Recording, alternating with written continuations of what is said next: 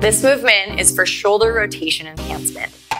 Draw your arms up by your sides like you're a scarecrow or a cactus. Nice 90-degree angle in the elbows, with my elbows in line with my shoulders. Now find your right hand. Start to drop your right hand down towards the floor. Notice my elbow stays in line with my shoulder. And then find your left hand. Start to pull the left hand back behind you.